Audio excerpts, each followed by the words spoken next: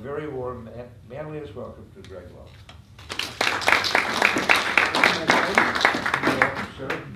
Well, good morning, everybody. It is a great treat to be here. I think many of you know Manlius has actually been my home for 30 years until just very recently when my wife and I and my family relocated to the city as part of my new job with the city of Syracuse. Part of the deal for taking a job on the senior staff of the mayor and working in City Hall is you will live in the city of Syracuse. And it has been a fun and exciting thing for us to do. Quite frankly, it was part of the draw for us at this stage in our lives of making such a big change in our lives. And we haven't regretted it one moment. Of course, we've only lived in the city for about a month and a half right now. But, I'm confident that the future is bright, and I hope by the time we're done talking today that you'll feel very much the same way about what's ahead for the city of Syracuse. I thought today, Lou, how much time do I have? What did you? We're going to walk out of here 1 minute to 12. We have that long, really? As long as you can keep it up. Okay. So 1 minute before 12. Well, back I doubt I'll talk that long, but I hope that maybe I can answer some questions and be glad to have dialogue with you about any matters you want to put on the table regarding the city of Syracuse, and either answer them today or commit to you to get back to be able to do that. I thought that when I was preparing for today that I'd first tell you a little bit about how I ended up where I am and why I'm doing what I'm doing at this stage in my life. I thought then very naturally it would lead into me sharing with you a little bit more about Mayor Walsh's vision for the city of Syracuse and the plans and initiatives that we have underway to accomplish that vision. And lastly, I wanted to take you through a very recently announced, just last week, introduction of the city's new performance management plan, which is a metrics dashboard that shows members of the whole community, including all of you if you choose, the ability to track the progress that the city is making against the major objectives that the mayor has set for us to achieve our vision. And I think we'll cover a lot of ground on that path, and then hopefully set the stage for some good discussion and questions from all of you on anything that I didn't cover that you wished that I might have. Hold on. I saw that story on the internet, and I think in the hardcore paper. Yes. They did cover it. They're doing the Syracuse newspaper, the Post-Daily, and Syracuse.com has got their S together very well in covering the city and the mayor and the administration and even the county and the whole story. How did Ben get triggered up? How did he get juiced up? What was his input? He was sitting one night having a beer and he said, this is my game. Or somebody feed him. You mean the question of how did he get jazzed to become to become mayor? Well, I understand how he became. Yeah, I understand. To do the performance management program? Right. So it's a good question, and it's connected in many ways to what got me interested in actually changing my life and moving to the city and going to work for the mayor.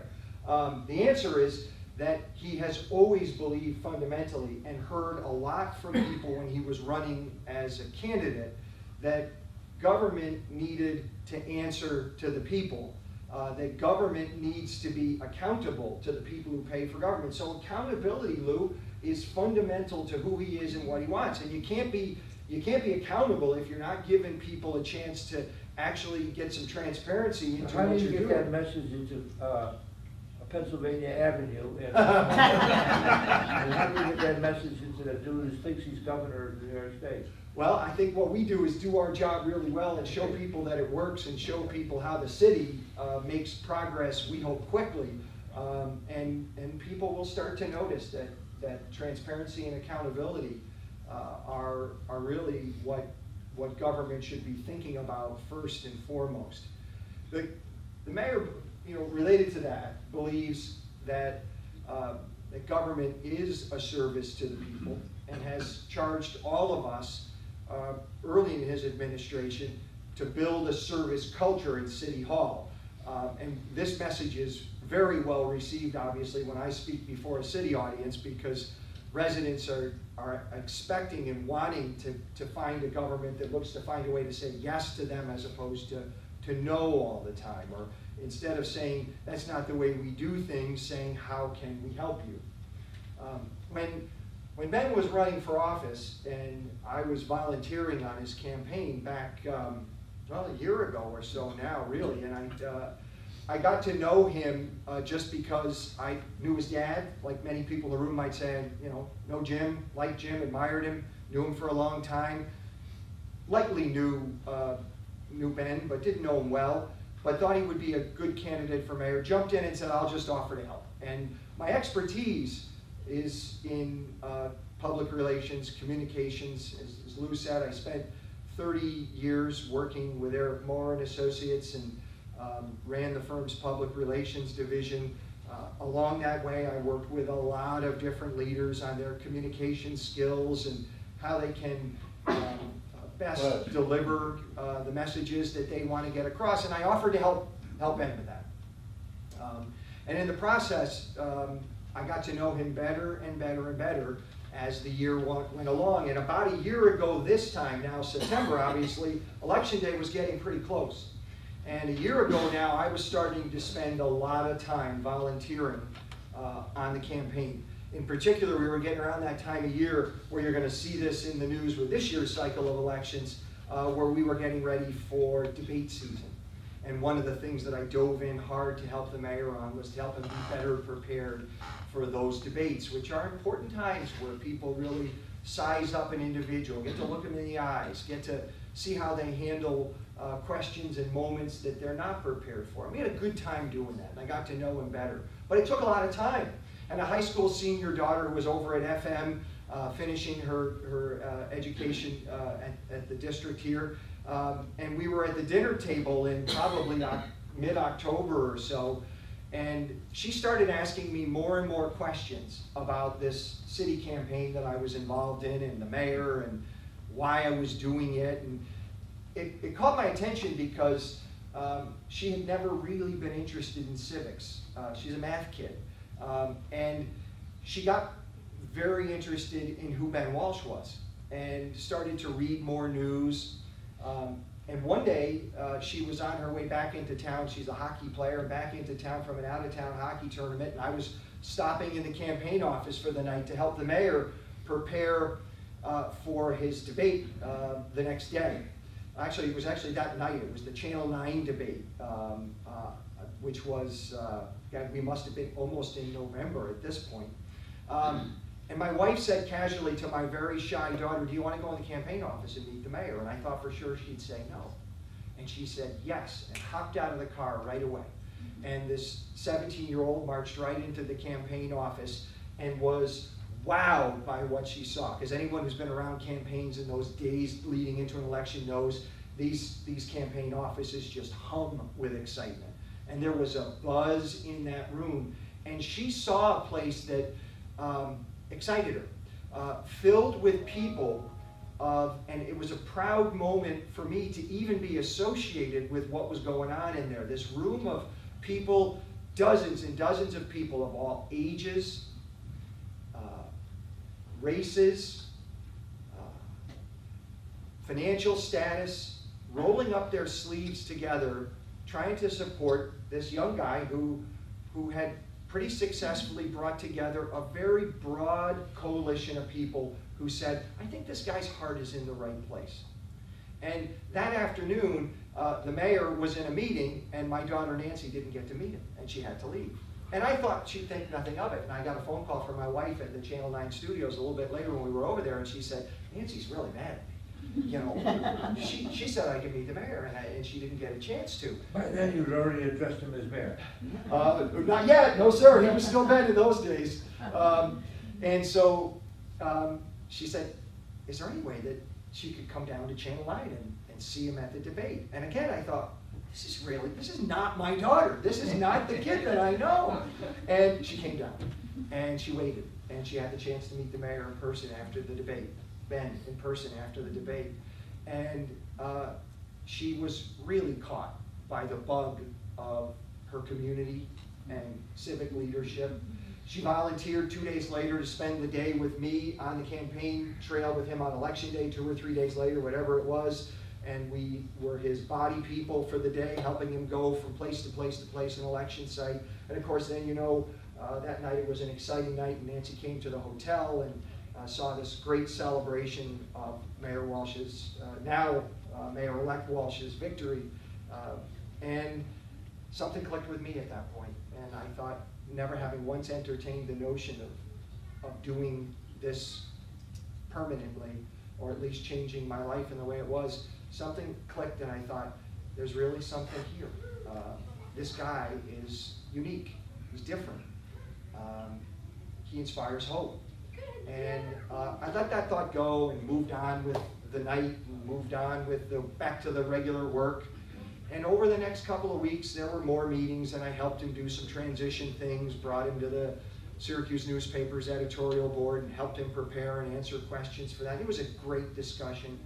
Even the editorial board, cynical and grizzled journalists were clearly looking at this guy and finding him to be someone that we could maybe hope to see some better times for Syracuse. And I came home that day, and my wife said, "Are you going to go to work for him?" And I said, "No, that'll never happen. I'm not going to do that." And it clicked a little more. And over the next days, we talked about it and decided to make this big change and take a job with the new administration and make a commitment to Syracuse and see if we could help make the city better. Did he create the position? There was a job, so I'm Director of City Initiatives, which was a job was previously called Director of Mayoral Initiatives. So people who have kept a close eye on city government over the years, that was a job that a guy named Tim Carroll held for a number of years, if you recognize that name. So Director of Mayoral Initiatives. And Mayor Walsh didn't like the idea of needing a mayoral initiatives person, but he thought somebody who was responsible for city initiatives, somebody who was responsible for making things go forward and creating progress in the city was a smarter way to have somebody spend their time. Of course, one of my big duties is communications, community relations, marketing for the city, and I have a team that works with me to help me do that. But I also get a real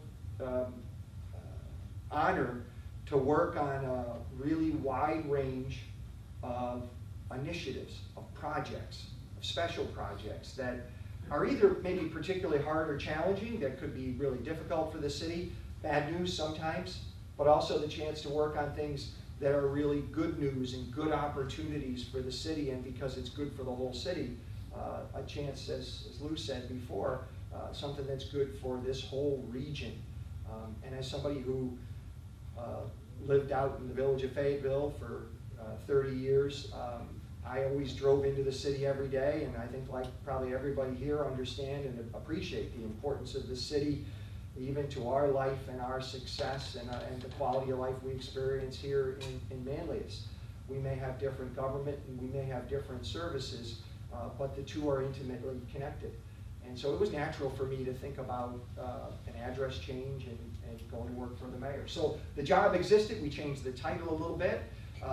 Before our new senior staff management team came in to work with the mayor, we reoriented the org structure in the mayor's office completely in a way we thought was much more logical to the requirements of the mayor's office.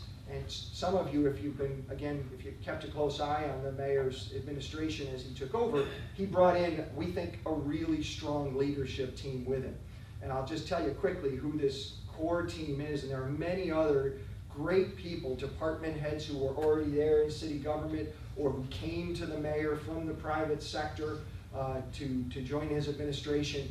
But the mayor's core leadership team starts with his deputy mayor, Sharon Owens, who joined the city from one of the largest community service, community organizations in the city, the Southwest Community Center, over on South Avenue, a really important organization to urban neighborhoods. Sharon ran the Southwest Community Center very successfully.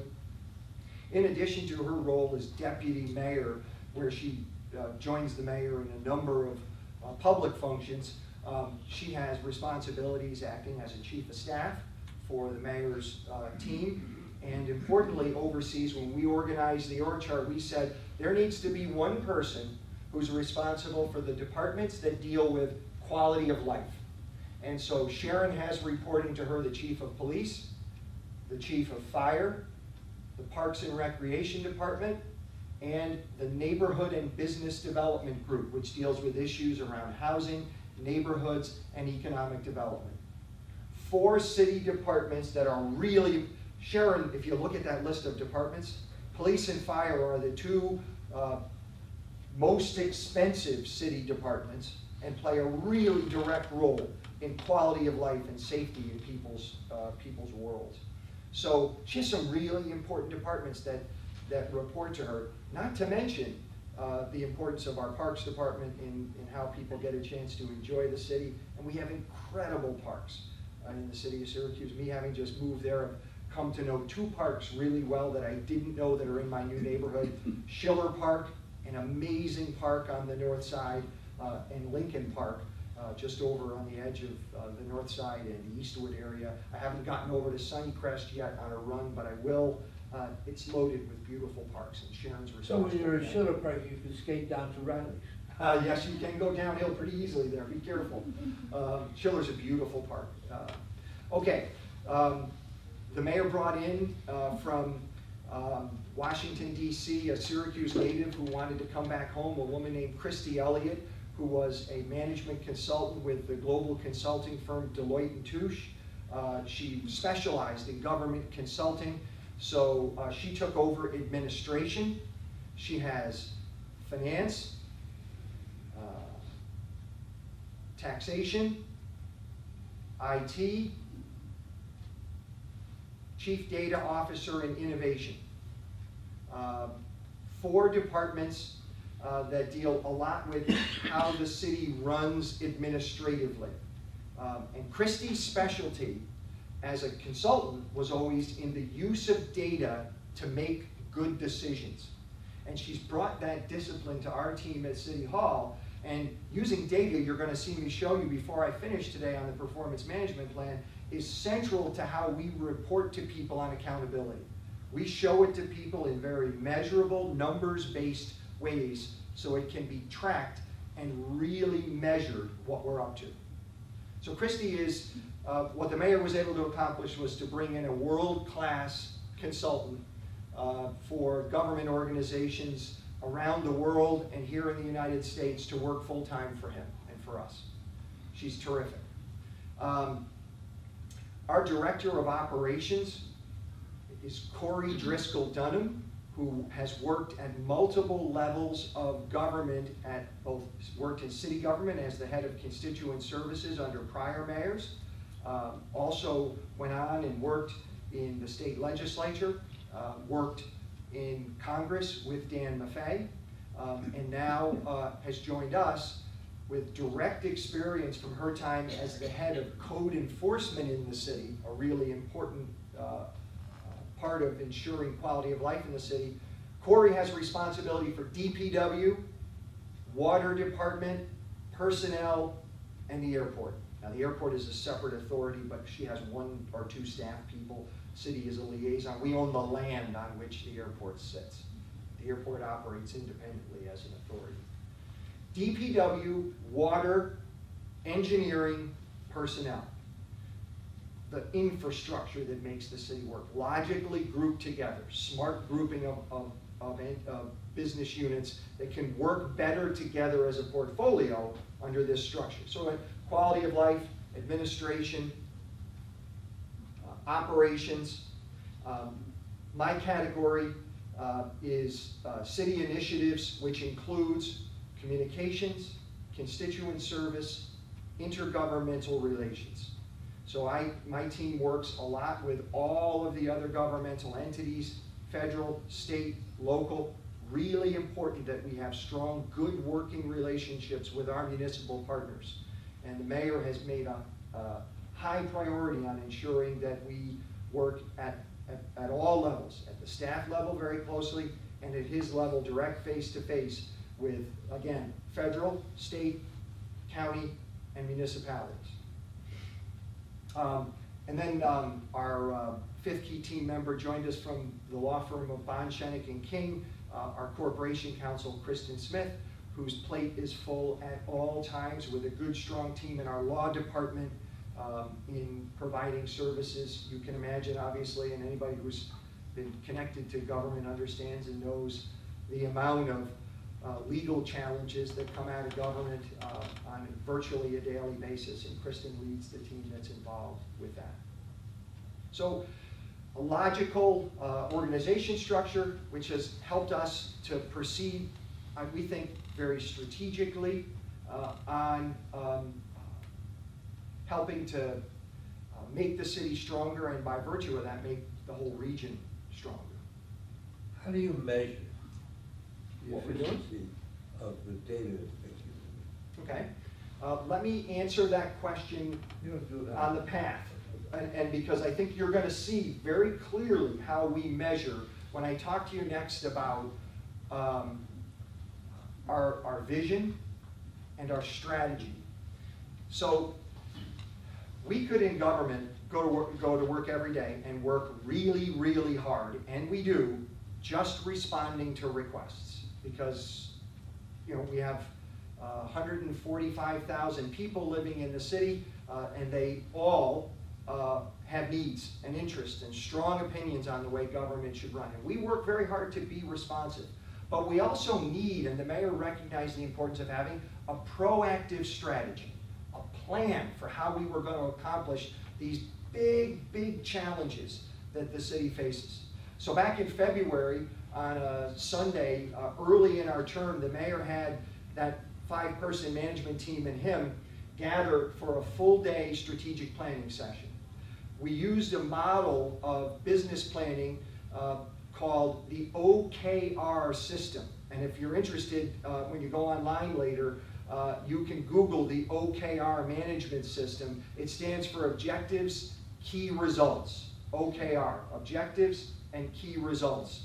It's been used by a number of the successful technology companies in America today.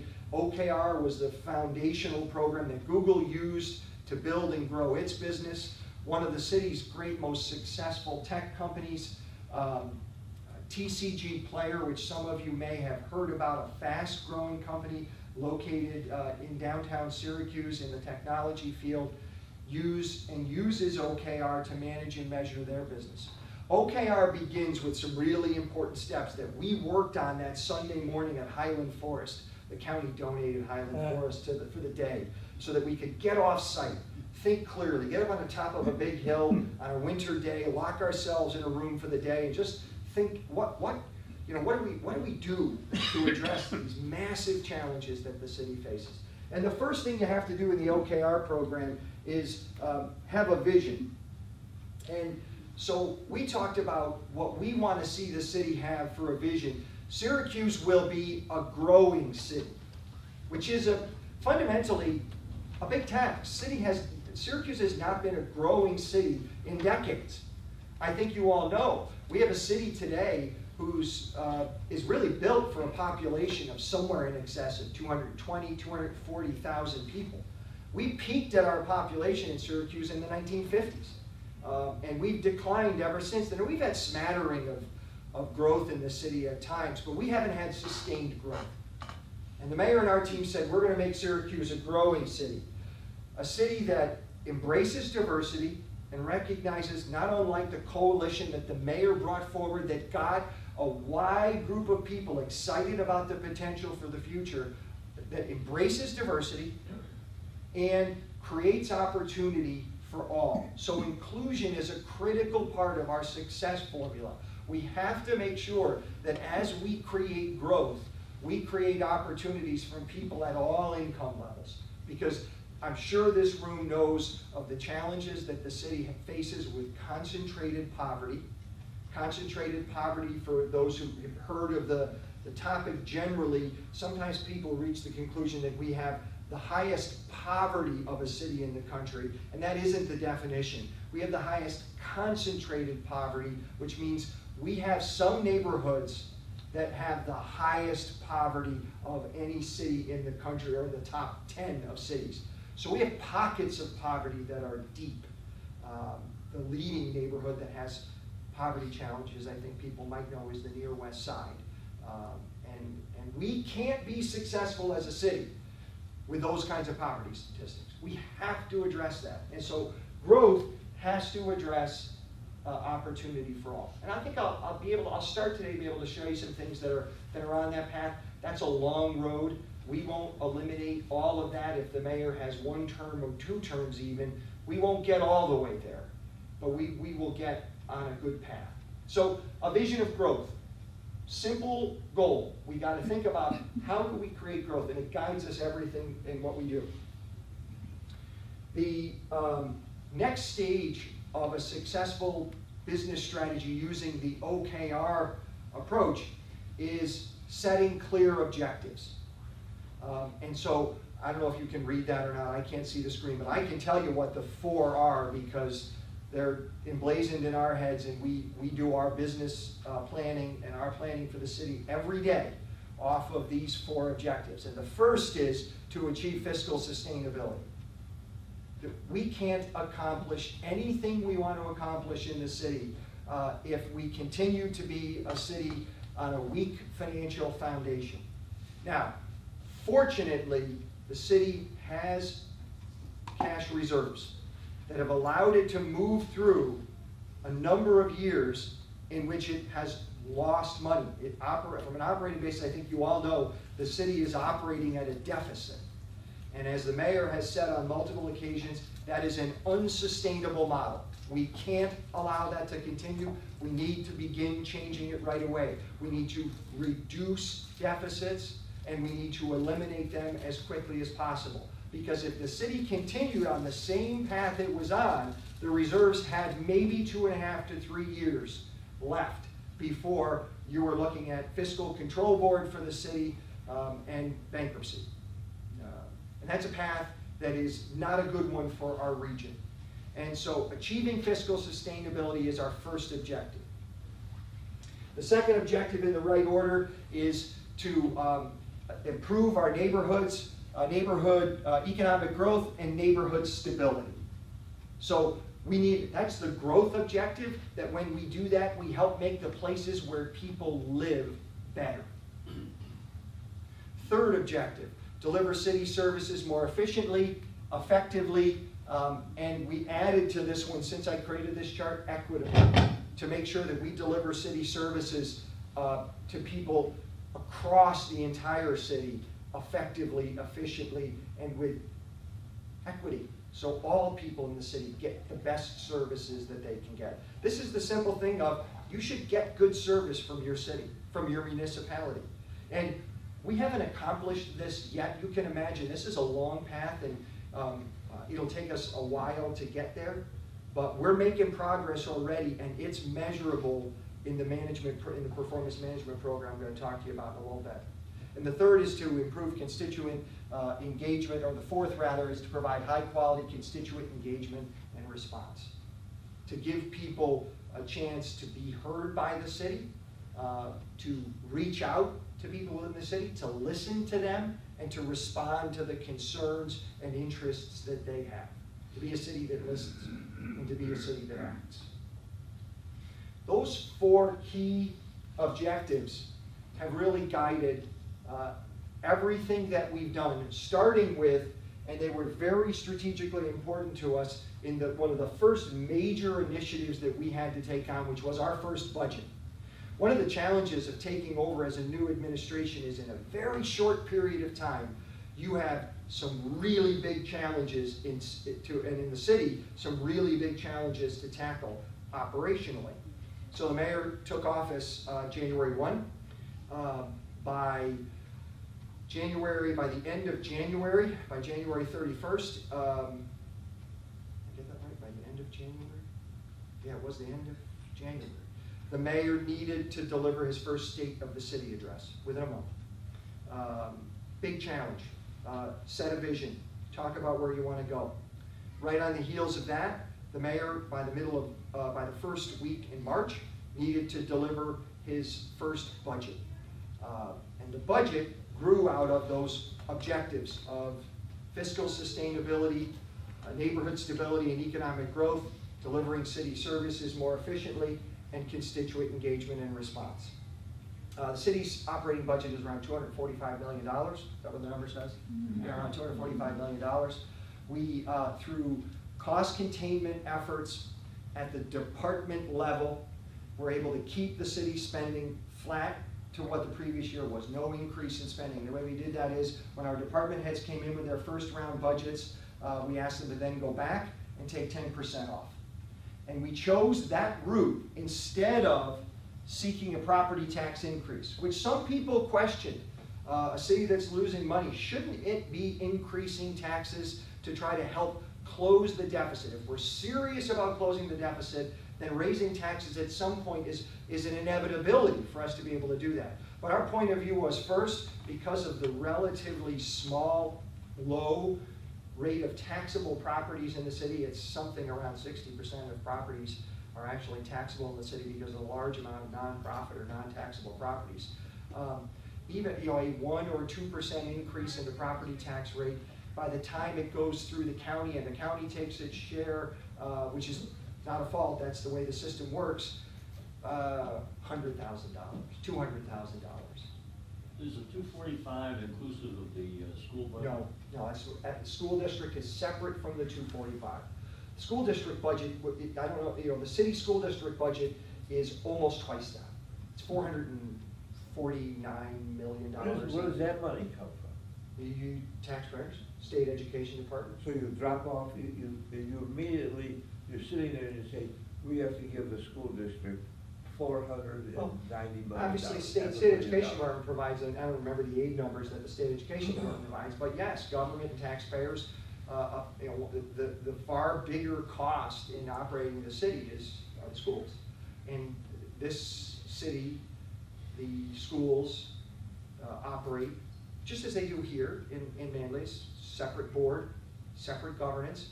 And while the mayor has the bully pulpit to try to advocate for our schools and push for excellence in our schools, he has no oversight over the way the schools are operated or managed. There was a candidate who ran for mayor, you may have known her, Laura Levine, who ran on a platform of saying, and her primary platform was that the mayors should take over management of the schools, that the city should operate the schools.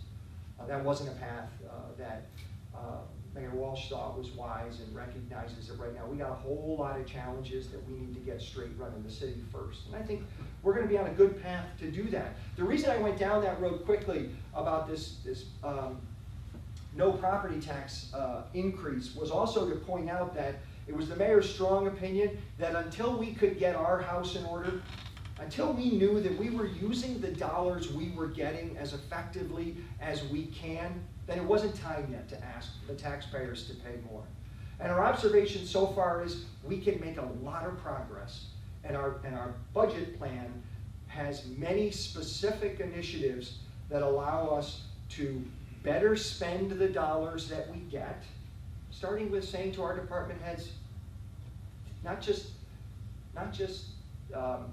go even, take 10% off. But we need to find a way to spend less. And we've looked at many of those kinds of principles in everything that we do every day in city government. Do I think that there's a point that someday the city will need to take a look at a tax increase? I would imagine it will. But it will be when we have more confidence, when we have confidence that we're spending the dollars that we have as wisely as we should. The mayor took another step that has been important and will help the city in its recovery that previous administrations had chosen not to do, and that was to apply for state assistance through the Financial Restructuring Board. This is not a fiscal control board, which you may have seen other cities in the state have ended up with a fiscal control board. The fiscal control board actually was helpful to the city of Buffalo at one point in its recovery. It had a fiscal control board. We don't believe that's the way to go, but the state offers a program called the Financial Restructuring Board.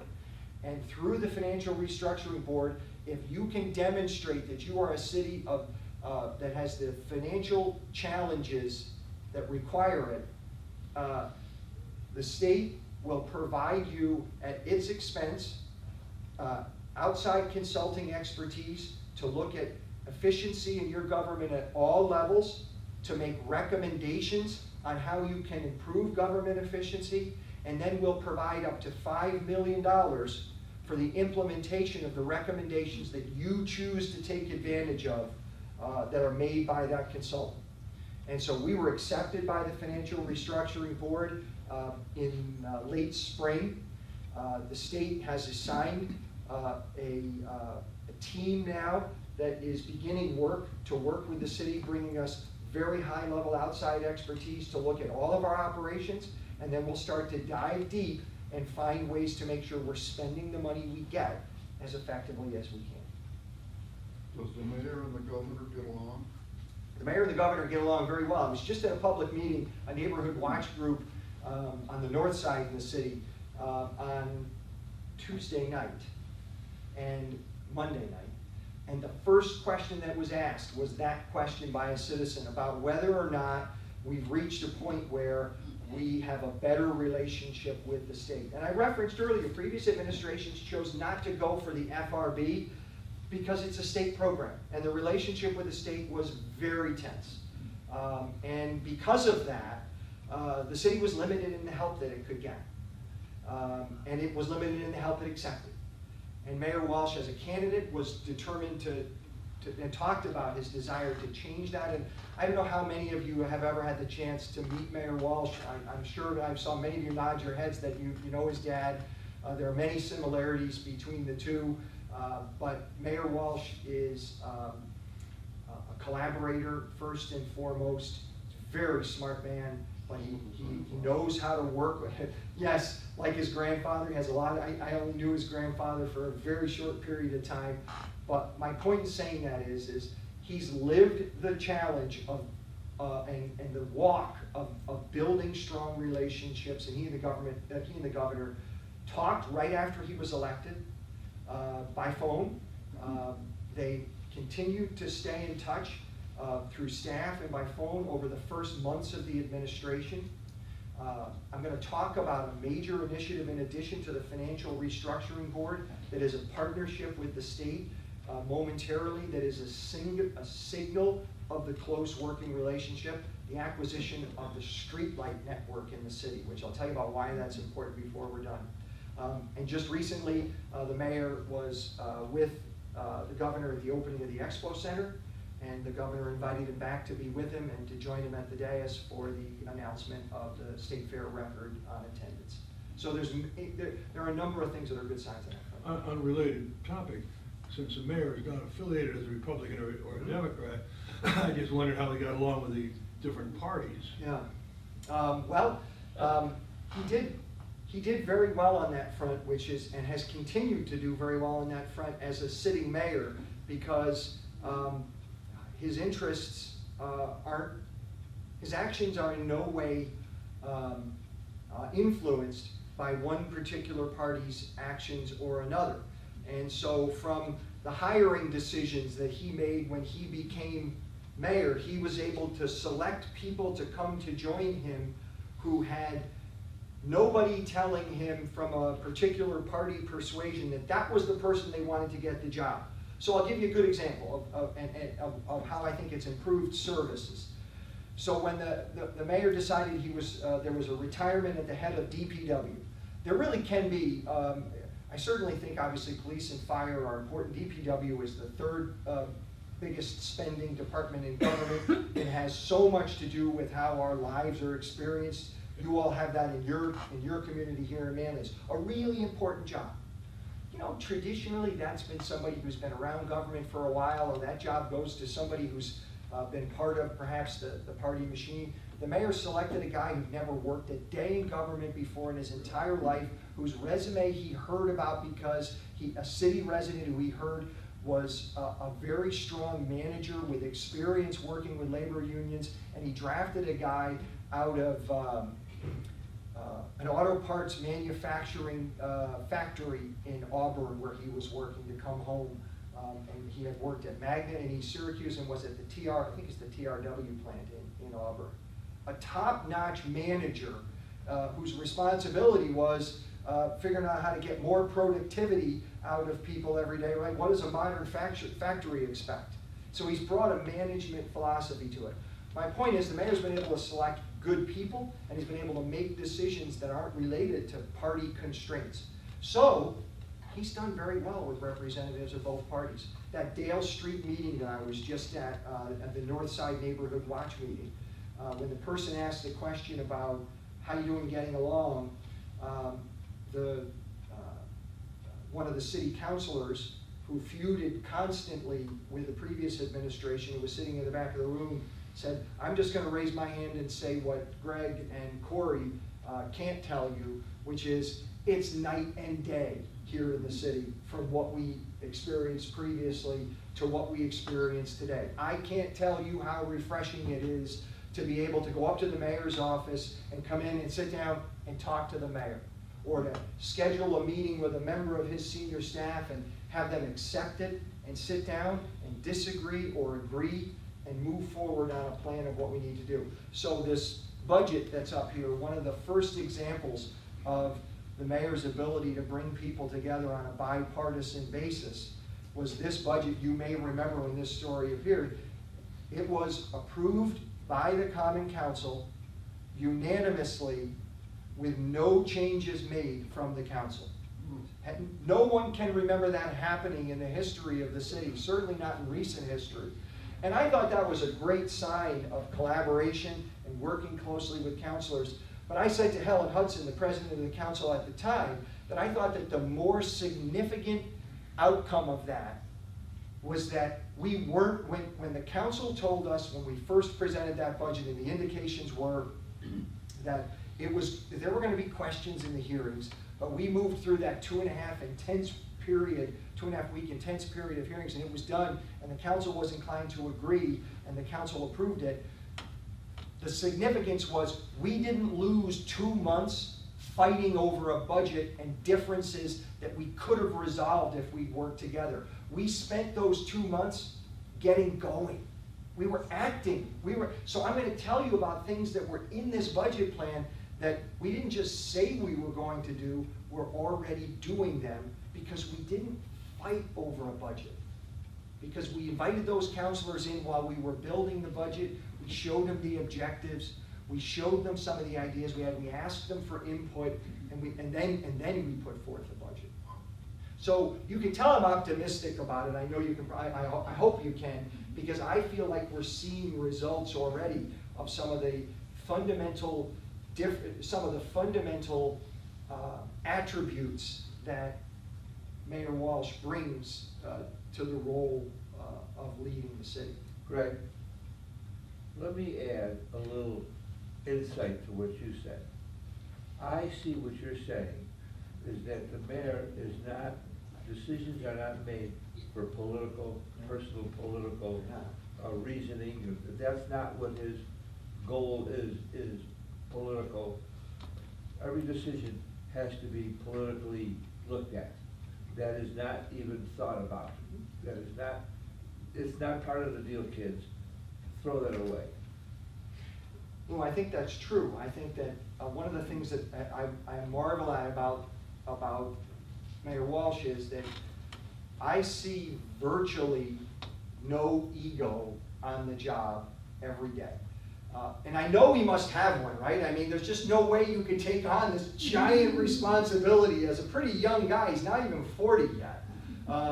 Without having some pretty strong self-confidence. I think he drives himself to work every day. He parks his car in front, and I think he deposits his ego in his glove box and says, we'll see that at the end of the day. And he just goes to work trying to do the right thing. I mean, clearly, right, he's in a political business. So he has to, and we have to think about political implications and how we work with representatives of both sides, how the politics of an election season factors into trying to get things done. We have congressional elections that are being closely watched and are close. We have a very controversial governor's race, primary coming up. And all of those political issues, they're there.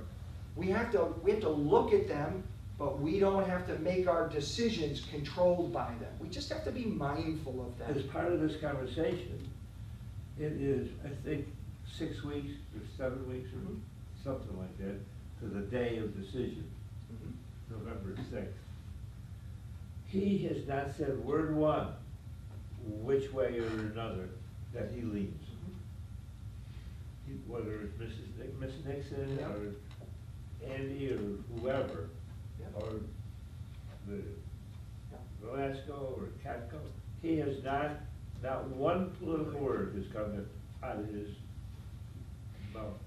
I think that, it's at the risk of now sounding political or using a trite phrase, it really is one of those cases, and as hard as, it's not his place to tell people how to vote. It's not, and it's not his place to try to make selections. That's for all of us to make our decisions.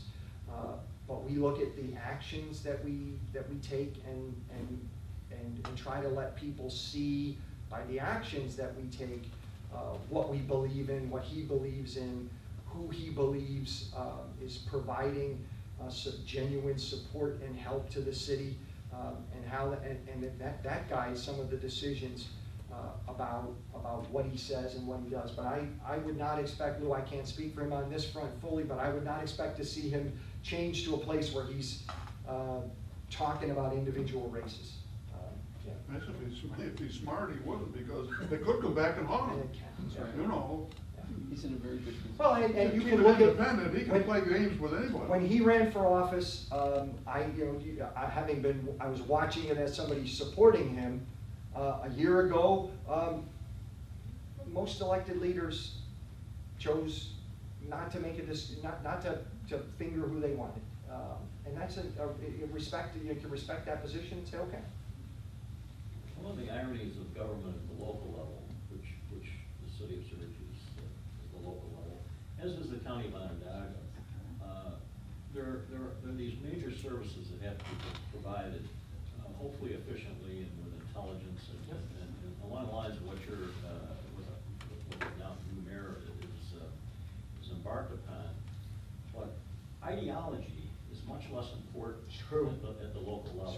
Really true. So, to my mind, that explains, for example, how the county of Onondaga has had a succession of Republican county executives, from John Mulroy, Nick Pirro, now Joni Mahoney.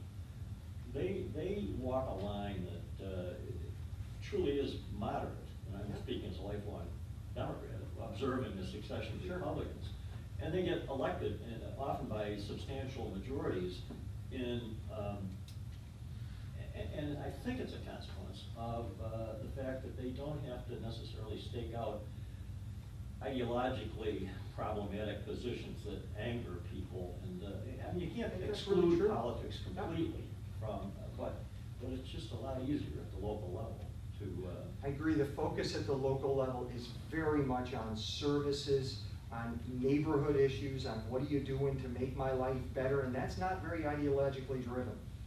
Yes. I have a question, but maybe you'd like to finish your presentation. Yeah, I'll go through it. Okay. Okay, thank you. I will. I'll move through and get to questions. You're an agent. No, I'll get to questions. I'll be the first one. I hope that means you like what I'm going through and find it interesting. So I'll try to get to questions as quickly as I can. You mentioned the county level, and we have a very strong working relationship day in and day out with the county executive. That is also critically important. We talk about the state level relationship, but that county relationship is really important to find opportunities to do things more efficiently. The county has a better financial health right now and is willing to provide its assistance to the city. We have a sitting county executive who understands the importance of the city to the whole region, and so she is very helpful to us every day. And we, in turn, work to be very helpful back to the county so that that relationship stays strong. There are a number of major initiatives that are underway, and I'm not going to have time to cover them all with you, but I want to point to a couple that are up here, things that we're proud of, that we've tried to accomplish and are already underway on. I'm going to not do this in order. I'm going to go randomly through this because I can touch on some pretty quickly and then they'll lead into a different order. So the last from the bottom, or one up from the bottom, the chief of police search. The mayor chose the chief of police, Frank Fowler, announced his retirement under the minor administration. He agreed to stay on for one more year at the request of the mayor to allow us to have a more thoughtful search for a police chief. This is a really important hire to the people who live in the city, and every day to a mayor to have the right police chief. And so the mayor wanted to make sure that he got community engagement in the process of selecting a police chief. So over the past, for the first, let's see, for about 3 months, we conducted a very extensive community input and stakeholder engagement process. We held 10 public meetings throughout the city, sponsored by local organizations, in which we sat down and had an open dialogue about what they wanted to see in a police chief and what they thought about policing in their neighborhoods. We didn't just do neighborhood meetings. The mayor and the deputy mayor, who is running the search every day, running the search for the mayor, held 36 individual stakeholder meetings. So we made sure that he sat down with Bill Fitzpatrick and said, what do you think we need in a police chief, Mr. DA? You deal with our police chief more than anybody else. And what do we need? And he went and talked to the U.S. attorney, and he went and talked to John DeFrancisco, and he went and talked to Dave, go down the list, Gene Conway, and said, what do we need? And we produced a very comprehensive report, which if you went to our website, if you're interested, you could read a 75-page transparent report on what we were told people want to see in a police chief. And we are now in the final days. Today is the 12th, so the resume collection process ends in 3 days. And we will, by later this month, the consultant that we're using to help us look at candidates locally and nationally, because we are interested in local candidates, but the mayor has made it clear he wants to make sure we select from the best field possible. And the way to do that is to open it up nationally, even while you look at local candidates. And we will, in the next 6 to 8 weeks, be narrowing our search and hopefully selecting a new police chief, so we have a new police chief in place at the start of the new year. The community engagement here is something that people haven't seen before. The stakeholder engagement of asking for input, we think will make the decision we make better. You know, the third one from the top, Investor Summit. We have a lot of property in the city that we don't need and don't use well. And so our neighborhood and business development department, as a way to create better neighborhoods and to create economic growth, conducted in, we must have done it in June, time flies so fast, it must have been June, an investor summit in which we invited financial management, real estate investment firms, property developers from all over New York State to come in and learn about the process and the properties that are available in the city for investors to buy and purchase. And we are in the process now of executing a number of RFPs for requests for proposal from developers for various properties that we want to turn into taxable revenue producing properties. Nobody done an investor summit in the city before. This wasn't the mayor's idea, this was a good idea from the NBD, the Neighborhood Business Development Department, that said, we ought to invite people in and show them what we've got, and let's get the process going of monetizing these assets. Are those assets, excuse me, I hate to follow. No, it's okay. To interrupt, but just to clarify, are those properties like city properties, or are they private properties? No, city properties. Tax delivery? City properties we own. Not properties held by the land bank. The land bank is an entity established that the mayor supported when he was, the creation of it when he was working for the city. The land bank is able to take properties that are in back taxes, and we take control of those properties. In some instances, we either maintain the property so that we have less blight in the city. We have too much housing in the city. I said earlier, right? Built for 220,000 people, 145,000 people today. We have too many houses.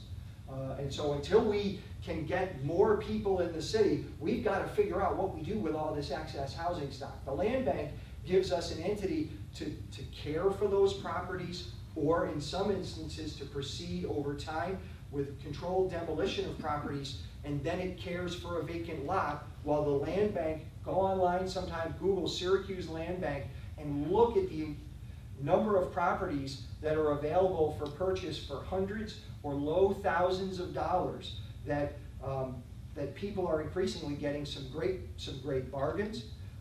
Sometimes they're in challenged neighborhoods, sometimes they're on the fringes, and the land bank will be a critical part of us restoring non-productive housing and business properties that need to be brought back. How do you seek out the users of that property?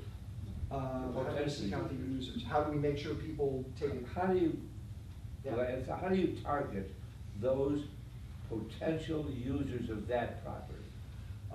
Well, our neighborhood and business development group is always working with, the land bank is a separate entity. It markets its properties so that people are aware of it, and then the neighborhood and business development group is always working proactively with people with commercial property interests, or people who are trying to become a first-time home buyer or to buy property, to direct them toward this as a way to achieve home ownership or land ownership. Sometimes it's a community group comes forward and says, we'd like to create, you've heard some examples of this, a garden in the city. And we can direct them to a land bank property that they can then care for, and it's a whole lot better than just a grass yard. How do you get Amazon to come here?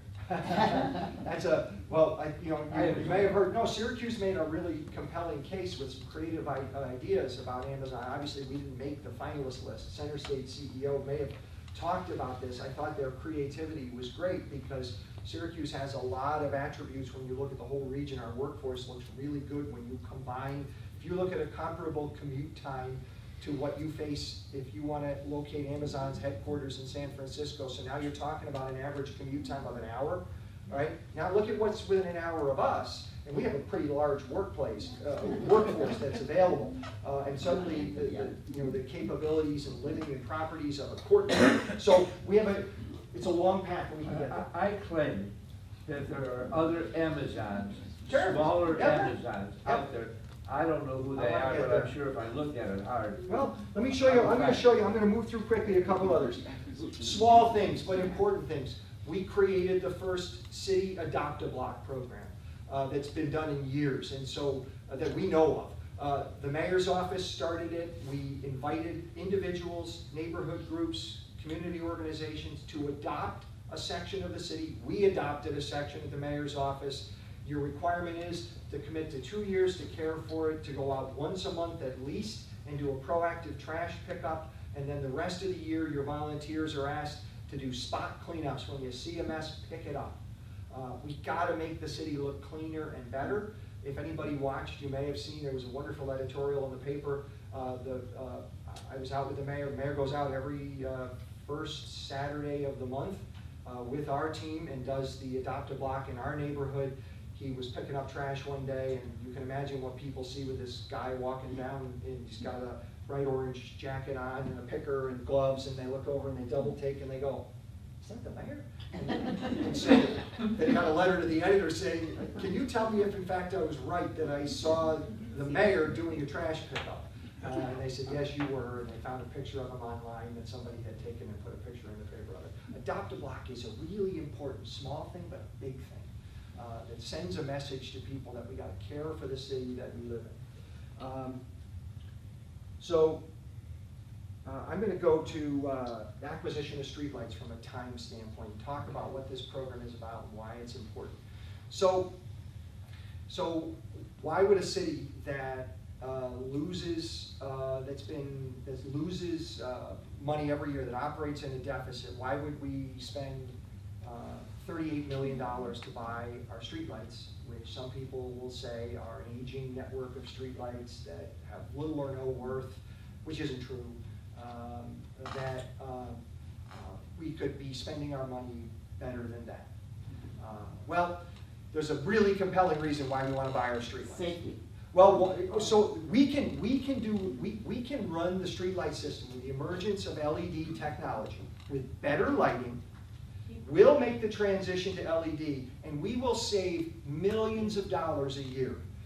And we were able to do this because the Public Service Commission, at the direction of Governor Cuomo, required, as part of the utility company's last rate case, they had to agree to sell the streetlight assets at their net book value, I think is the right term, as opposed to a rate that the utilities had previously set that was unachievable for cities to buy their streetlight networks back. They set a price that was just too high, and you couldn't make the case for it. But in order for them to get the rate agreement they wanted, they had to agree to sell us, all the cities, those assets at the book value. That suddenly put into play this incredible technology opportunity for cities. First, that we make the LED transition to far more efficient, better quality lighting, and we generate the savings, we get the savings from that. And so, when we buy the streetlights, the money first, we're not using our money, we're using New York Power Authority money, and we're paying the New York Power Authority back with the savings we get from the LED transition, so it doesn't cost us anything, and we save so much money every year that we'll have an extra $1 million to spend on other city services, to invest in the technology that we can now implement off the streetlight network. What can we do with the streetlights? Streetlight poles are several hundred to 500 feet apart. They become, and they're literally all over the city, they become the backbone of the technology infrastructure of a smart city of the future. We can put and will put sensors that are connected wirelessly on every streetlight pole that we own in the city. And we can use it to do things like better control traffic lights, automate parking, change the lighting based on time of day or conditions in the neighborhood. If the fire department is fighting a fire and they need more light, we can put the street lights up higher on that street. We can use sensors that will be able to tell us how much snow is on a particular city street, or whether a sewer is blocked and needs to be cleared. Sensors will be able to give us all of this ability.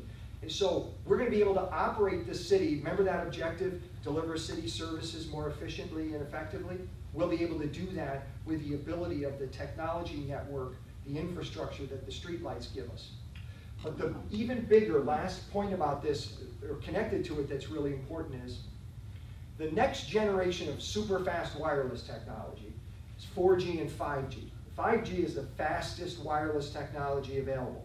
It is where the world is heading, and cities have to be prepared to deliver the fastest wireless technology to be able to draw companies in. And when you own your streetlight network, you have the ability to now market, because guess how 5G is delivered? So right now, current wireless technology, right, we have those big towers spaced, I don't know what they are, a couple miles apart, right? We see them everywhere, we ate them.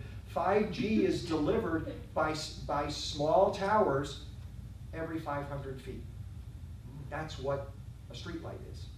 Streetlight network gives us the existing infrastructure to host 5G wireless technology throughout the city and be able to get paid to do it by the wireless companies. So we can turn our streetlight network into a revenue generator. And we can get more quickly to a city that has the best wireless technology in the country. Right now there's only one other city in the United States that is as far along on the use of its streetlight network for technology and for a 5G wireless system in San Jose, California, with New York Power Authority naming Syracuse the flagship smart city in New York, which is what NYPA has designated us in making its agreement with Syracuse to proceed on the streetlight acquisition. We will be the second fastest city in the country moving ahead with 4G, 5G wireless technology. It will make Syracuse a destination for business investment. All right, my question is going to be about the not-for-profit agencies in the city. I've had 2 jobs, both on the west side of town, in the city of Syracuse. You know the west side. And yes, I know the west side. From years back, I'm talking. But, like, I'll just name Huntington and Southwest Community Center, do fabulous jobs. They do. And I'm wondering how can you help some of these agencies? I was involved, one of their jobs was giving money to these agencies to do their job, and I'm wondering, don't you agree that they? Oh, I do. I think they're essential to our ability to help ensure that any growth we create actually helps people in the neighborhoods, particularly the impoverished neighborhoods. So we work really closely with all of those community organizations, and we actually do some things differently than we've seen a pattern in city government for doing. So I'll give you an example of how we try to partner with those organizations to serve people better. Everybody saw about 2 weeks ago there was that terrible huge fire on the north side, on North Salina Street. 4 historic buildings badly damaged by fire. The demolition work on at least the major parts of those buildings is already underway.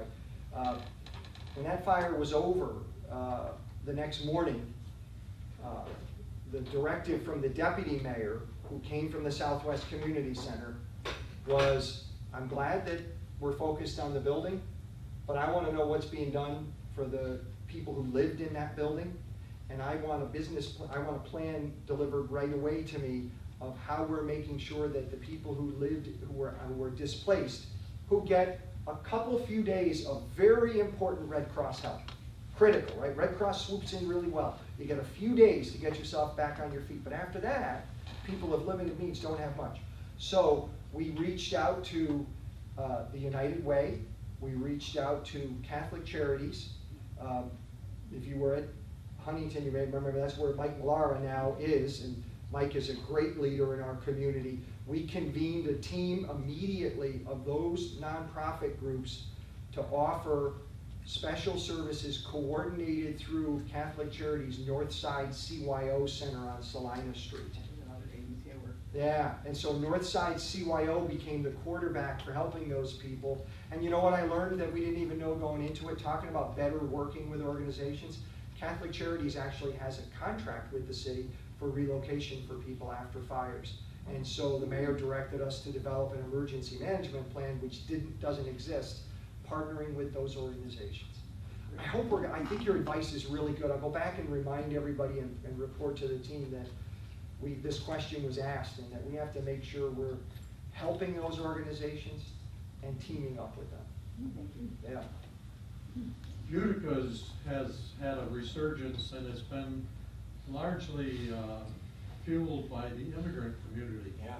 Do you have a plan, or is that part of the planning for helping Syracuse grow? Syracuse has a very strong immigrant and refugee community. The North Side in particular is a very multi-ethnic community. Yes. Generations of Beg your pardon? nations? Yes. And it's another place where our neighborhood and business development group is working very closely with the range of service organizations that exist to partner with all of the refugee, immigrant, and even in cases, right, we were talking about undocumented workers who are here in our community, who are law-abiding and trying to get their lives on track. This is a controversial issue, what you've raised, and it is a delicate matter oftentimes to manage, because there are many who want to see refugee and foreign citizens pushed out of communities for reasons that I think are very wrong and don't recognize what cities like Utica have accomplished. Our mayor has promised to make Syracuse a welcoming community for refugees and for immigrants. He is able to pledge when it comes to this issue that you may hear mentioned and read about on the sanctuary cities issue. The mayor will simply point out on that matter that it is not the business of our police department, and it won't be, to go after immigration issues where people are law-abiding citizens. Our police department is there to address people who aren't abiding by the law. If you're abiding by the law, then you should be able to coexist to try to make our city better. And so we're trying to create a climate that is fair and equal for people so that we can, look, the reality is Syracuse, I don't have the data today, I wish I did, I wish I remembered off the top of my head. Syracuse's population decline would be far greater were it not for the immigrant community that has arrived here. Utica has recognized that, and as you may have seen a story in the paper the other day, some of our school districts, city school districts' strongest students are those that come from immigrant and refugee backgrounds. That's somewhat of a blessing. It's a great blessing. And so this, but it is also true that the number of refugee relocations are down significantly based on some of the current federal policies. And so organizations that were bringing in refugees are bringing in fewer right now just based on the available. So what you're saying is a lot of the bright students that are in our school system are coming from immigrants. That is a fact. And you know, Jaime Alisei, just again, if you go online, you'll see a story from earlier this weekend about worried that we're going to be missing superstars who want to make Syracuse home because of some of the decisions that are. Well, the fact that there's an opportunity to learn and to do here in our community through the school system is an attribute. Yes. Which is a selling attribute for families. Yep. Can we see the dashboard? I know, I'm going to go there next. I have it right here, I promise. Thanks. I'm glad you asked, because I was going to say I'm going to go to the dashboard, and that'll inspire more questions, I think, and I'll stop just telling you things and let you look. So this is our performance dashboard. Where? Okay, I know how to do this. Hang on, let's see. I need to send this to the screen. Hang on, there's a way to do this. F1. No, I'm going to do. F11. You think it is? F11? You think it's function 11? Yes. You think? It just popped between. Hang on. Do it again. Did it really? Did you see that momentarily, Mike? It was your desktop at least. Yeah, it's right there. Hang on, I have a different one. Let me try this. Hang on. Okay, so if I do, I know how to do this though. Watch. If I get out of this, if I exit this presentation, all you will get. Want me to call GoDaddy and help you out? No, I'm going to get it. I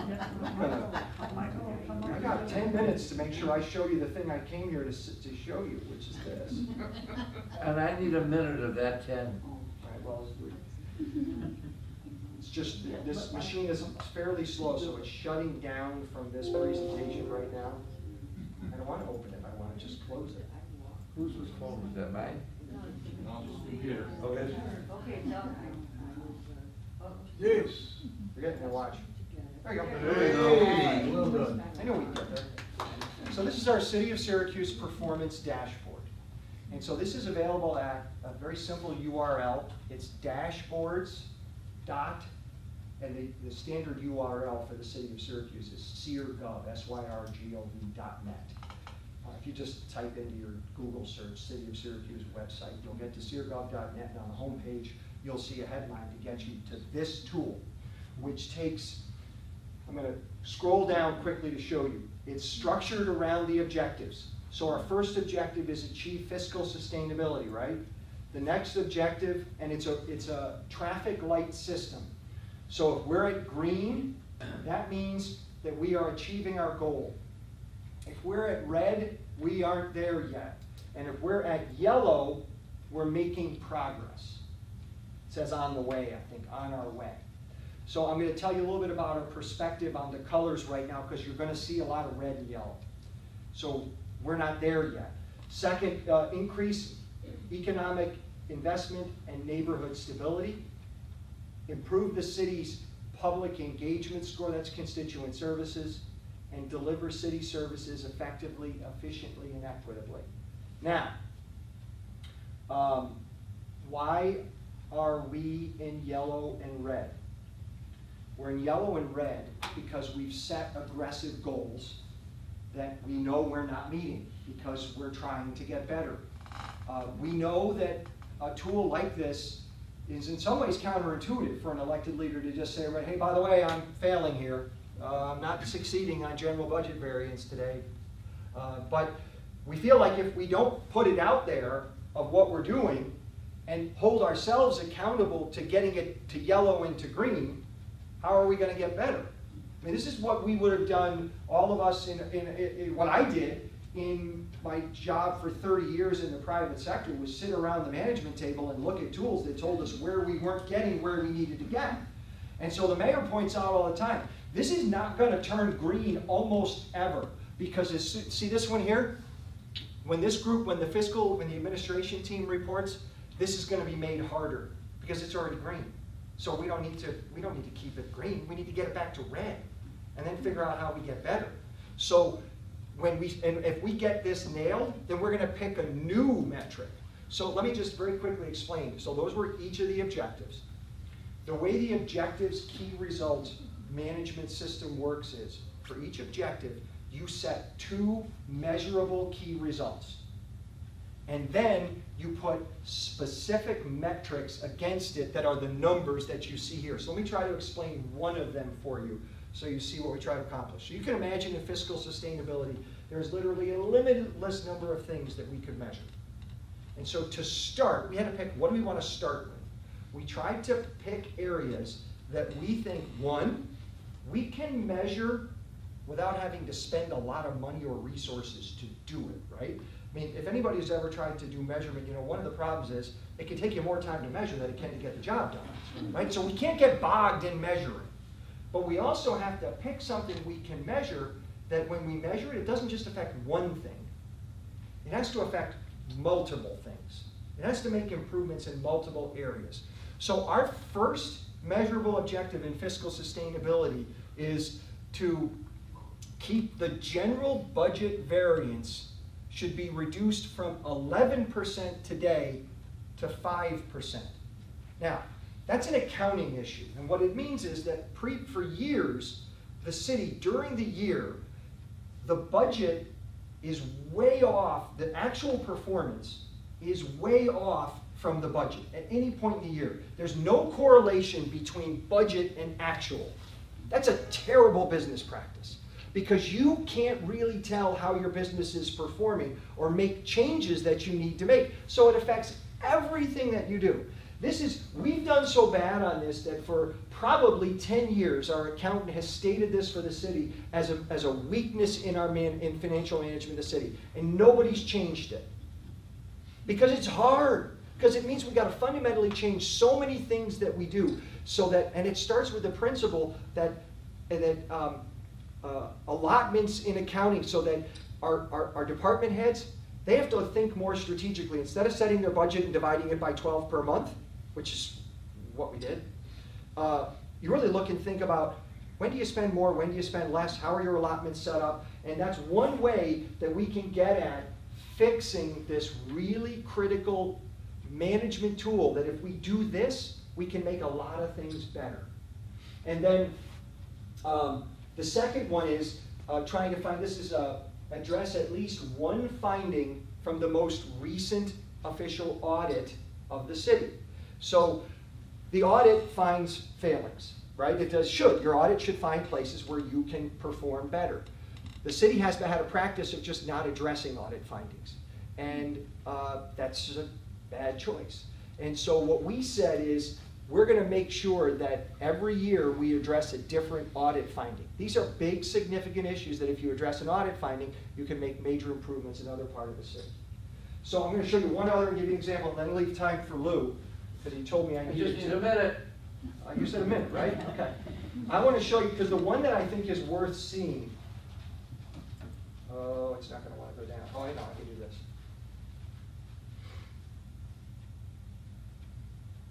So, what do you think is the single biggest complaint that we get in city government today? Snow removal. Well, in the winter it was. In the winter it was. You're right. That would be. Roads? It's potholes. It's the single biggest complaint. And thankfully, that's the worst. I mean, you're not talking about crime, you're not That's the talking single about biggest food, you're talking about the road potholes. Road conditions. Road conditions are the single biggest complaint. We get it, it's everywhere, it's all the time, it's constant. Potholes in particular in the spring, massive complaints, deal with it all the time, consumes a lot of our time. We did not set our goal to fix potholes fast. And some people would say, well, why would you do that? Darn it, that's a good thing, measure that. That's what you should do. Well, we think we can measure at a higher level that will achieve potholes, and we can measure this. We can report it with real data. We can say that 95% of city services we deliver will be delivered by their established resolution time. So we have it says in our policies that we'll fix every pothole within 5 days of when it is announced, or when it's reported to us. And we do that now at something like 61% of the time. I can't remember what it is. Actually, if we're lucky, maybe I can get us to click on one of these. Here we go. What you'll see is, let's see, drill down. So when you drill down into this, number of times address is a problem. Let's go to here. 95% of city services will be delivered by their reported resolution time. Currently, we do this 75% of the time. We look at potholes. So if you're looking up here at this one, there are a number of measures that make up this 75%. We're at 57%. Potholes will be filled by May 15th or within 5 business days. The baseline today, we're at 57%. Water main breaks will be repaired within 24 hours. Baseline is 100%. We just in our last meeting, we said, we got to change that. 24 hours is too easy. We're doing it 100% of the time. We got to, and that's what the mayor said. The mayor said, well, why do I have a measure I can do 100% of the time? Either get that out and put something else in harder, or turn that into 12 hours. Because we don't need 100% measures today. That's a tough one. I've worked on it. I know. That's pretty not good, easy. isn't it? No, it's not. You're doing good, really. Yeah, water road cuts will be permanently stored within 1 year. You can see that if you have the time to go and look at this site, in each case, there's a drill down capability that lets you find out with real data, how are we doing? 84%, so we want to get our building permits issued within the established time frame 95% of the time. How are we doing on that? There's specific, I can look at this table. I think if I click on this table. Would you like this class to go another half an hour? No, Yes, no, I need to get back to work. But This is great. that's right, it is, well, it's important to be here.